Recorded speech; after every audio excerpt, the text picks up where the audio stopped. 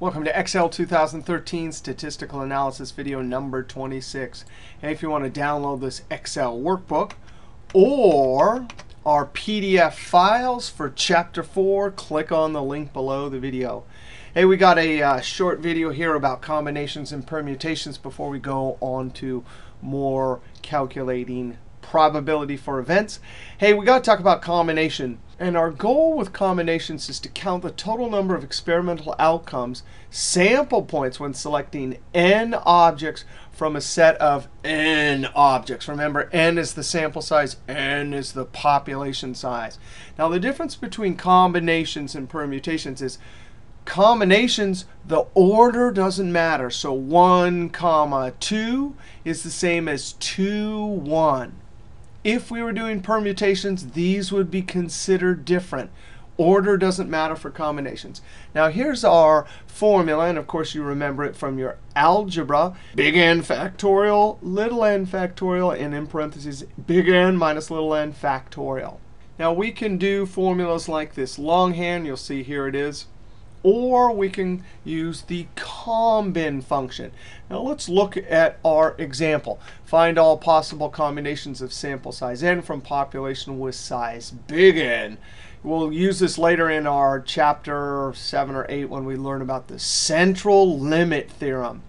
Hey, here's our small sample for this example. We have 4 boomerangs, quad, tri-fly, sunshine, and bellin.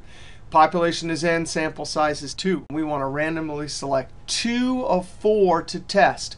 Order doesn't matter. So we want to figure out all the different combinations of sample size of 2.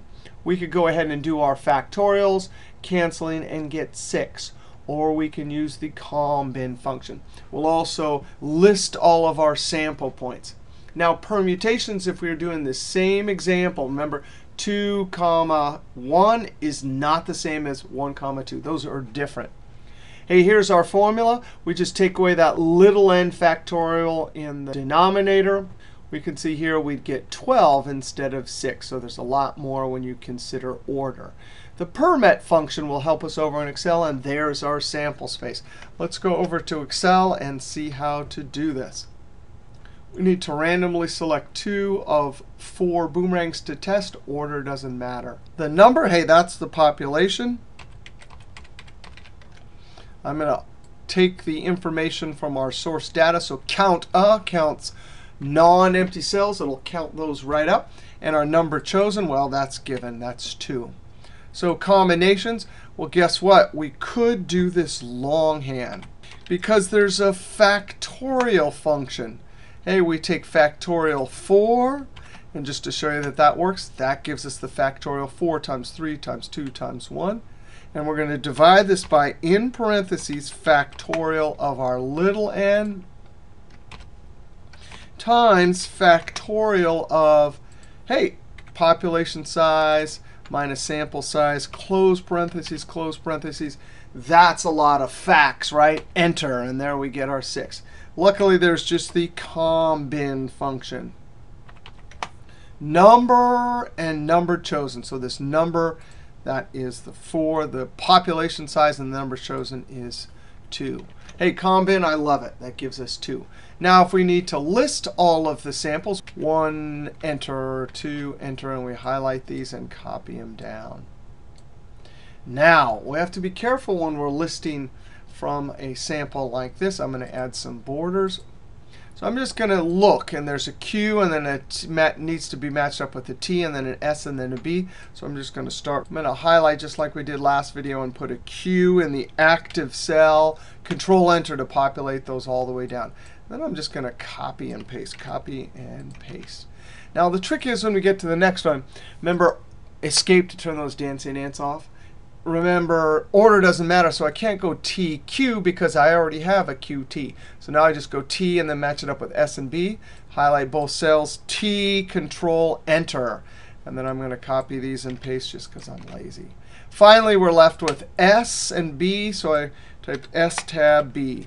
And there we've listed all of the combinations. If I were going to sample just 2 from this population of 4 and order didn't matter, I could do any one of these. All right, now let's look at permutations. hey, we got the same set, number, number chosen, equals, well, we got to have our fact. And then divide by, and simply a fact. Because inside any function, we can do an operation. Here we're subtracting, close parentheses, and boom. There is 12. Equals PERMUT, tab, number chosen. Hey, sorry, that's the number, the population, comma, and the number chosen. That is 2. We have 12. So we're going to have to list 12 here. So 1, enter, 2, enter, copy. And you can see that little screen tip. I love it. There's a 12.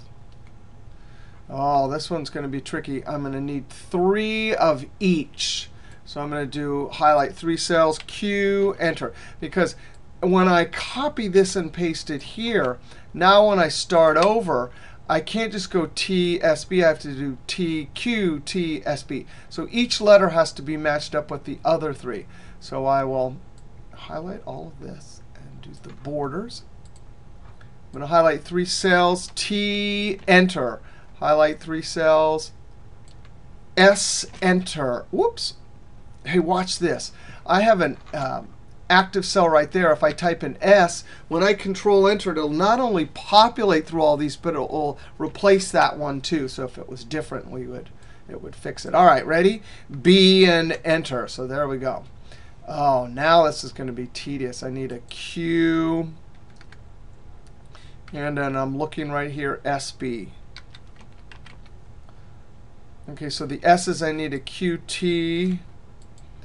And then a B. And then for the B's, oh, I can just copy those. So there's all of the possibilities where order matter. That means we test the quad, throw the quad, and then the tri-fly. But down here, where is it? We'd test the tri-fly, then the quad. All right, so in this video, we just saw how to do permutations using PERMUT or fact. And we also saw how to do combinations, COMBIN or a bunch of facts, right? And again, later in Chapter 7, I think it is, we'll come back to combinations. And maybe a few others too. All right, next video, we'll continue with talking about the adding rules for probability. All right, see you next video.